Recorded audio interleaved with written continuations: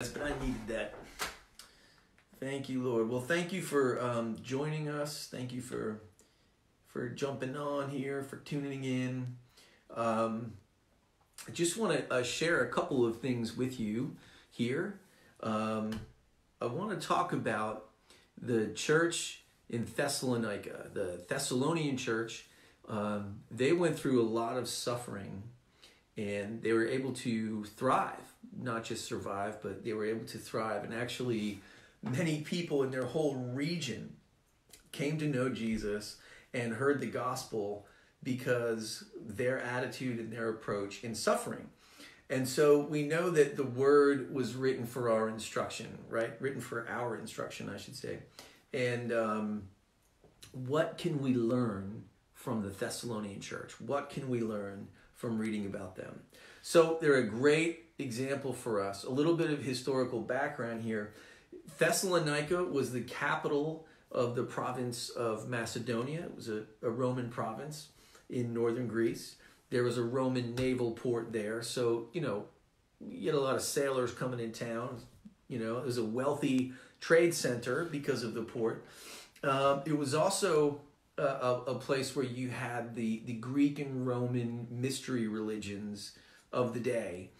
There was a fertility cult there, so there was temple prostitution and a lot of immorality. And there were also zealous Jews that were persecuting the new church there. So this is sort of the environment that they were in. There's a lot of sailors in town, and it's that kind of a port city, a lot of wealth, a lot of haves and have-nots. I'm sure there was some, slave action going on there, and then all these mystery religions and this fertility cult. It was a pretty rough place, I think, to be a Christian, right? And not only that, but there was this persecution from the zealous Jews there, right? And so on top of all that, and out of this environment, the Bible tells us in Acts that Paul was there in Thessalonica and preached for 3 Sabbaths and then had to run out and move on to the next city. So he basically was there for 3 weeks and planted a church and then said, "I'll see you." Now you have to remember, there's no Bible written yet, right? There's no internet, there's no books, there's no workbooks, there's no discipleship program, there are no training manuals. It's like you guys are born again now, you're saved, you're filled with the Spirit. It's been 3 weeks, you're good, and I've got to move on now. So it's a pretty interesting thing what they had to get started with, like how they just became a church and got started, and what they had to work with, what their foundation was. The word tells us in 1 Thessalonians chapter 1, verse 6, that they received the gospel in much affliction and joy. What a contrast. They received the gospel in much affliction and in joy, okay?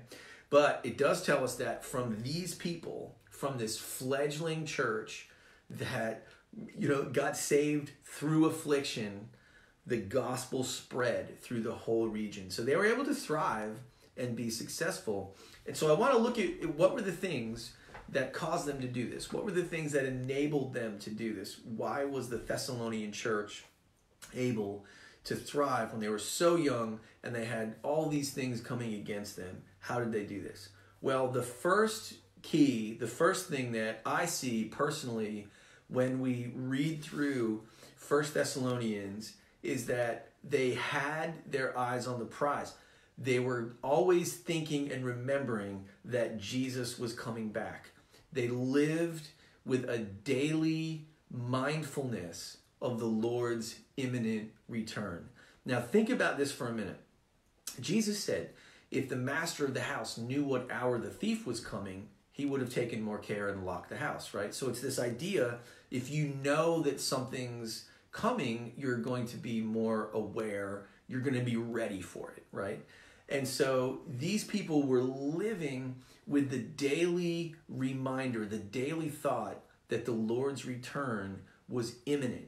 And so it affected how they went about their daily lives, right?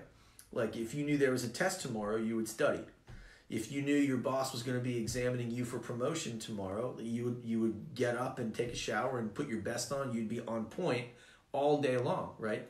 Well, it's the same thing. They were thinking constantly, Jesus is coming back soon. So, and he said, when the Son of Man returns, will he find faith on the earth? So living as if the Lord could be here any moment, and when he shows up, what will I be doing? He'll find me faithful. So this speaks to the power of vision. Vision is extremely important for us. The Lord knew this. The Lord said in Proverbs 29:18, without vision, a lot of Bible translations say, without vision, people perish. And it's true. But when you look at this deeper, it's really saying without vision, people cast off restraint. So without vision, you live however you want to live, right? And so the Lord knew that it was important. And Paul knew when he wrote to them to keep reminding them and to keep them focused on the Lord's return, because that vision of the Lord's imminent return was very important for how they live, right? How they go through the day. If we're going to endure suffering and even thrive in it, we have to have an eternal vision. We have to remember why we're doing this. We have to remember whose child we are and what the Lord is doing. So I want to insert right in here, 2 Peter chapter 3. Peter spoke about this as well. He was writing to all the churches about this. And he said, this speaks to us on this topic of vision and keeping the Lord's imminent return close to our heart, close to our minds every day. So in 2 Peter chapter 3, he writes, Beloved, I now write to you this second epistle, in both of which I stir up your pure minds by way of reminder, that you be mindful of the words which were spoken before by the holy prophets, and of the commandments of us, the apostles of the Lord and Savior. So Peter is writing them and saying, listen, I want you to remember the prophecies that were written about Jesus in the Old Testament and our teaching, the apostles' teachings. For us, that would be in the New Testament. He's saying, I want you to remember the prophecies written, okay, about the Lord. And this is what he says in verse 3. Scoffers will come in the last days, walking according to their own lusts, and saying, where is the promise of his coming? For since the fathers fell asleep, all things continue as they were from the beginning of creation. So this is a warning for us. It was a warning for the early church. The Spirit saw that this would be written into the canon of Scripture. These things were written for our instruction. And it's a warning to us today, okay? He's saying scoffers will come in the last days, walking according to their own lusts. This word for scoffers in the original Greek, it does mean a mocker, but it also means a false teacher. False teachers will come in the last days, teaching and living according to their own lusts or according to their own agenda, what they're trying to accomplish, right? And that teaching is going to be that the Lord is not coming back. You see that direct attack on the return of the Lord. These scoffers will come in the last days, these false teachers. They have their own agenda, and their teaching is going to be, where is the promise of his coming? In other words, it hasn't happened yet. It's not going to happen. History just keeps going on. Everything's going to be fine. Now let's go to verse 5. 2 Peter chapter 3, verse 5. For this they willfully forget that by the word of God the heavens were of old, and the earth standing out of water and in the water, by which the world that then existed perished, being flooded with water. He's talking about the great flood of Noah, right? But the heavens and the earth, which are now preserved by the same word, are reserved for fire until the day of judgment and perdition of ungodly men. In other words, Peter is saying, be mindful of this. Remember the prophecies in the Old Testament. Remember the teaching of the apostles concerning the Lord. And he's reminding him here in verse 6, he will return, and this time the world will be destroyed by fire. Now, what good is it to keep these things in mind? Well, this informs the kind of people that we are. If we're living daily knowing that the Lord's return is imminent, we're going to be on our best behavior, basically, right? We're going to watch and pray. We're going to keep our lamps filled with oil, okay?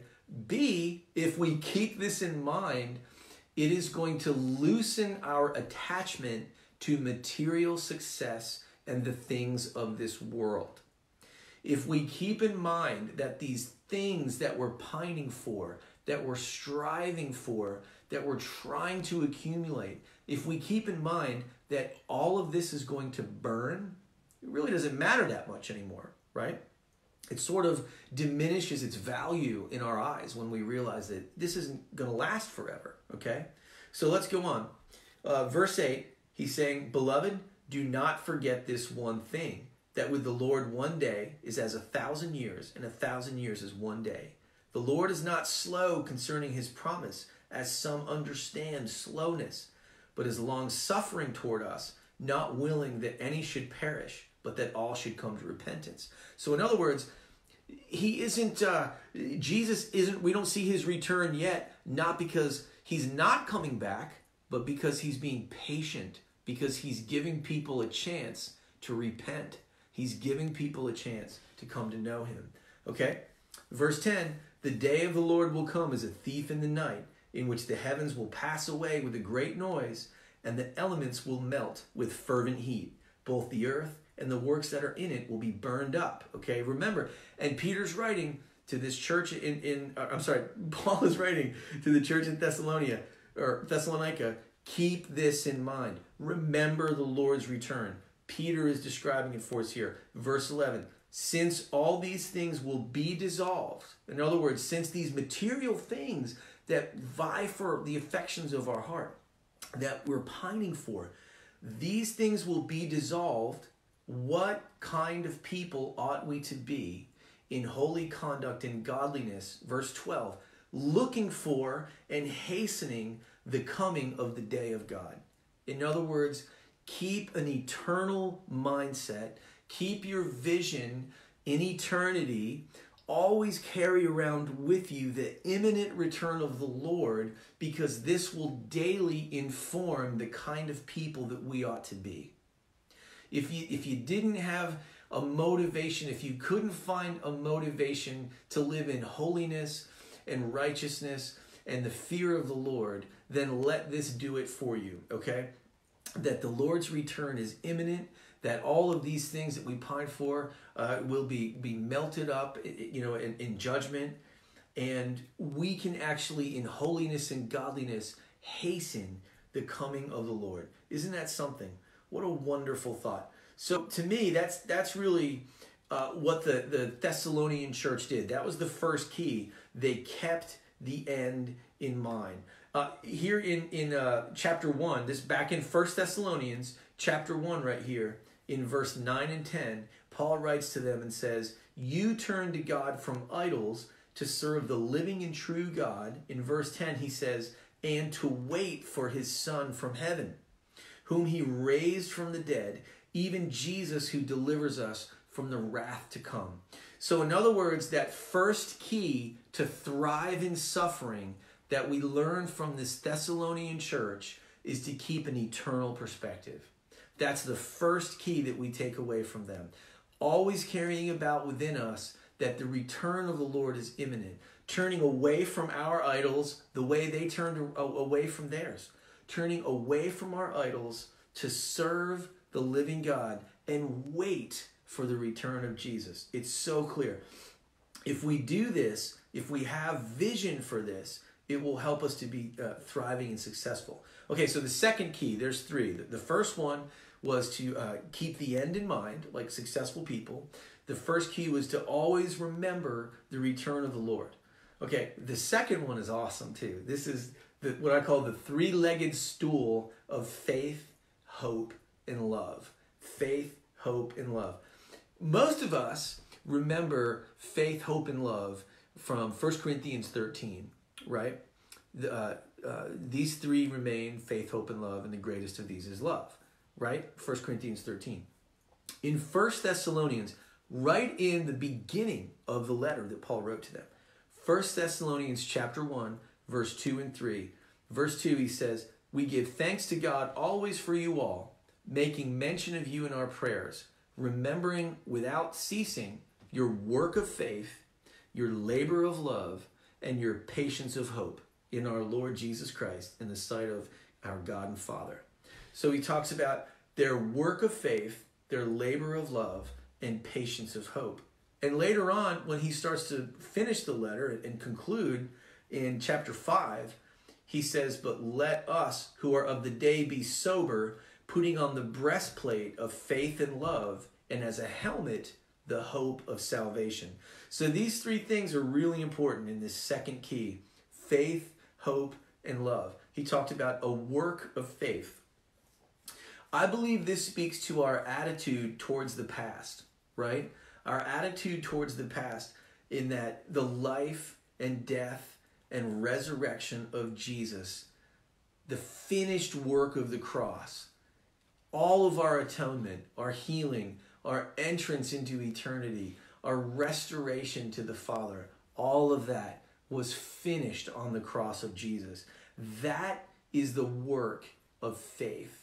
Carrying that around, believing that. That's our attitude towards the past, right? That it was done, it was settled, it was completed, okay? There's nothing that we can add to it. We just freely receive this grace. We freely step into this finished work of Christ for us, okay? The next one was the labor of love. And I believe this speaks about our attitude towards the present, because sometimes love can be a labor, right? It can be hard to do. Love for God, which is demonstrated by living in holiness. Love for our brothers and sisters in the church, which is demonstrated by how we honor one another, how we lay down our lives for one another, how we respect one another, we serve and give to one another. And then love for the lost, which is demonstrated by our outreach and sharing the gospel. Right? And then lastly, of this three-legged stool was the patience of hope. And you probably guessed it already. This speaks of our attitude towards the future, the coming return of the Lord Jesus. So the first key was always carry that around. The Lord's coming back. He could be here tomorrow. He could be here at any minute. So let's not get too attached to the things of the world. Let's perfect holiness in the fear of the Lord so that we can be ready, right? The second key was this work of faith, trusting that it's finished. Our salvation is done. It's finished because of what Jesus, our great Lord, did for us. Amen? The labor of love, okay? Faith without works is dead. We can say, "Oh, I believe, I believe." You know what James said? He says, "You tell me you believe by your words, but show me you believe by your actions." This labor of love are the actions of our faith. And then the patience of hope, right? This is only for a moment. This too shall pass. This is momentary light affliction. The Lord is going to return. So those are the first two keys. Looking for the Lord's return.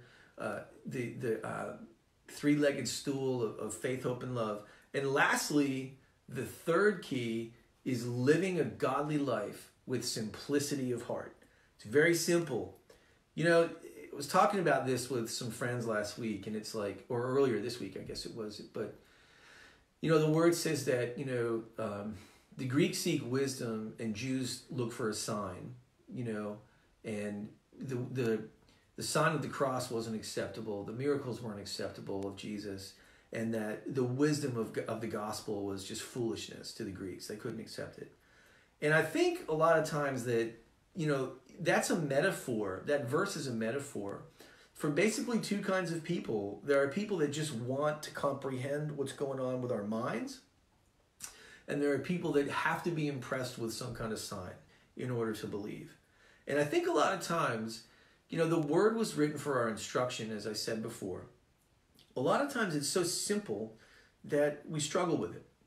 We want to make this more philosophical. We want to make this more mystical. We want to make this more difficult. But it's really simple.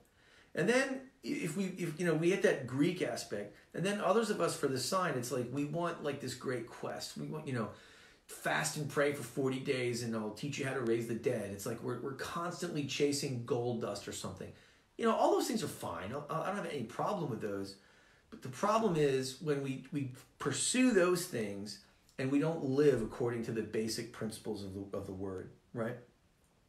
This is interesting. In 1 Thessalonians chapter 4, the same letter that Paul wrote to them, this is the third key, living a godly life with simplicity of heart. 1 Thessalonians chapter 4, verse 3, he starts off by saying, "For this is the will of God, your sanctification." We don't need a whole bunch of prophetic roundtables to help us figure out what the will of God is for us. It's great to have insight. I'm a very prophetic dude. I have dreams. I get visions.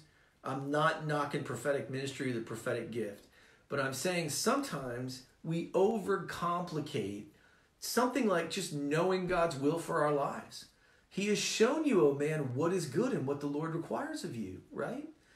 Some of these things are just written out plainly for us. And yet we really struggle with them for some reason.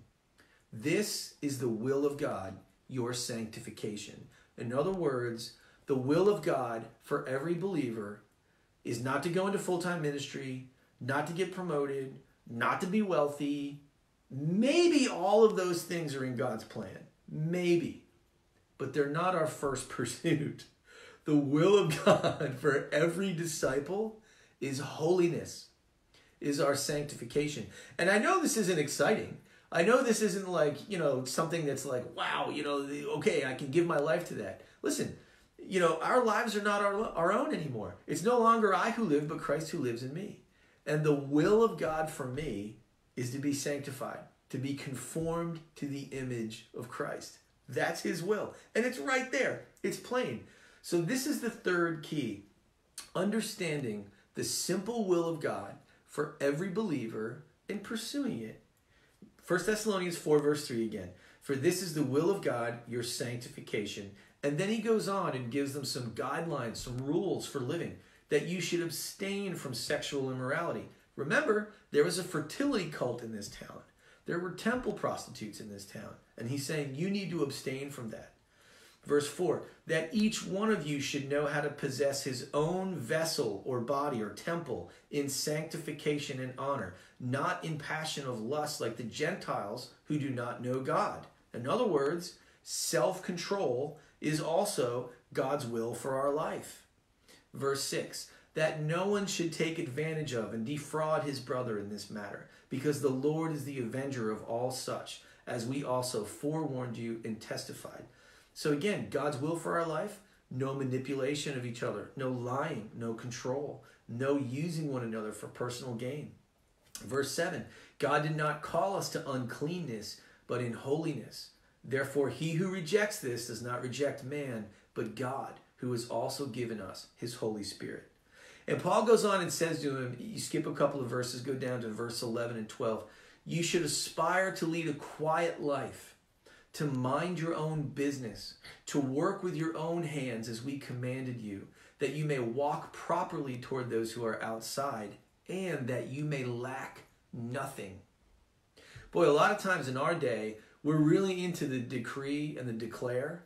We take authority over stuff and we do all this and we're like, why am I still lacking things? Man, if we're not living according to the blueprint, maybe that should give us a clue. Aspire to lead a quiet life. That goes so counter to the culture that we live in today. It's a culture of self-promotion. It's a culture of ambition and trying to rise to the top. The Lord reminded me today, the sin of Babylon was this: come, let's make a name for ourselves. Let's elevate ourselves up to heaven, right? And that really speaks of our culture today. Here Paul is saying you should aspire to lead a quiet life, to mind your own business, and to work with your own hands, as we commanded you, that you may walk properly toward those who are outside, and that you may lack nothing.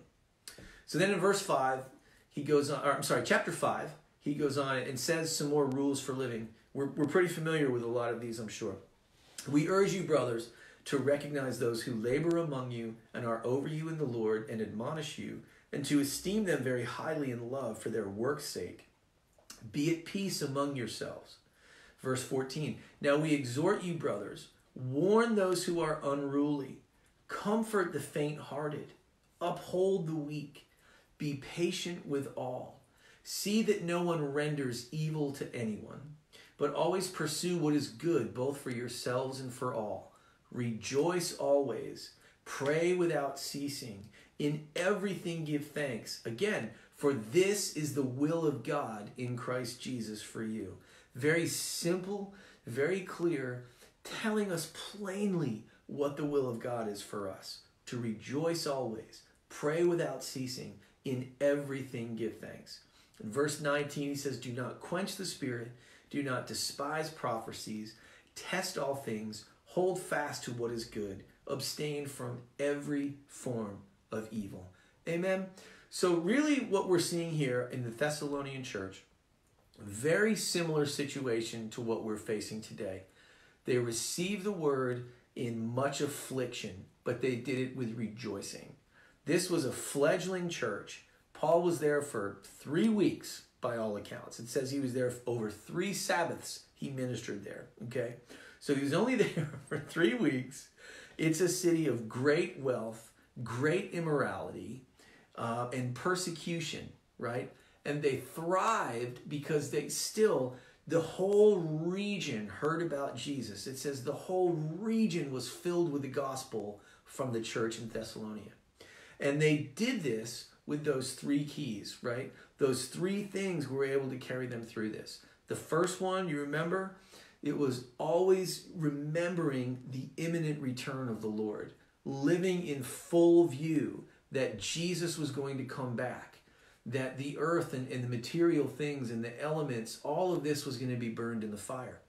And so we're not going to pine for these things of the world because it's all going to burn, right? And we're going to be living in holiness to the best of our ability as we're led by the Spirit, because the Lord could show up at any moment, okay? And then the second key was that 3-legged stool of faith, hope, and love. Faith in what Jesus did in the past, love for what we have to work out in the future, and hope for the payoff, the joy set before us, so that we can endure suffering like Jesus endured the cross. And the third one was just simple, quiet rules for living. Just leading a simple and holy life. And I challenge you to take some time over the next couple of days and read through 1st and 2nd Thessalonians and just go over and over and again. Just think about these simple rules. Meditate on these things, these guidelines. You know, these things that he said, rejoicing always and praying without ceasing and caring, upholding the weak, caring for each other and nurturing each other. So I hope that encourages you tonight. I just want to do some worship, get in the Spirit, and then I'm so grateful that the Lord has given us the word, that these things were written for our instruction, okay? We don't have to stress and wonder what the will of the Lord is for us. Twice we just read, he said, this is the will of God for you, your sanctification. And then he said, rejoicing always, praying without ceasing, being thankful in all things. This is the will of the Lord for you. Amen? So let me pray for you. Lord, I thank you that even in this time of struggle and even in this time of uncertainty, thank you, Lord, for reminding us that you give us instruction for living. Thank you that your word is alive and that it's life. Thank you, Jesus, that you remind us that for us, your people, we live by every word that comes from your mouth. We thank you for these words inspired by the Spirit, written into the 66 books of the Bible. Lord, we just submit to your word now. And we ask, Jesus, that the Spirit would wield this sword and separate the spirit and soul from us. Lord, separate the carnality and the flesh and the soulishness from us, Lord. We just ask, Lord Jesus, that this word would do a great work in us. Help us to always remember, Lord, that we're your children, that you're coming again for us. Lord, don't let us be too gripped by the things of this world. But Lord, help us to hold all things loosely, knowing that your return is soon. And Lord, I pray that you would help us to be confident in you, Lord, that our faith would be in what you've done for us and the finished work that you did on the cross. and your resurrection from the dead. Lord, that this would drive us to works of love for our families, for our neighbors, for our brothers and sisters. Lord, we would always carry this around, Lord, this hope of your return, this hope of the goal at the end. And Lord, convict us. Lead us by your Spirit every day to live according to your word, to be people of your word. Thank you, Jesus. I just plead the blood of Jesus over all these people, Lord, that no plague would come near their dwelling. Lord, I thank you for safety. We shelter in you. Lord, heal marriages, heal bodies. Turn the hearts of the fathers to the children and the children to the fathers, I pray. In Jesus' name, amen. Thank you guys for joining me. I hope you got something out of this. And if you have any questions or any feedback, then give me a shout. Shoot me a message. All right. See you guys. Love y'all.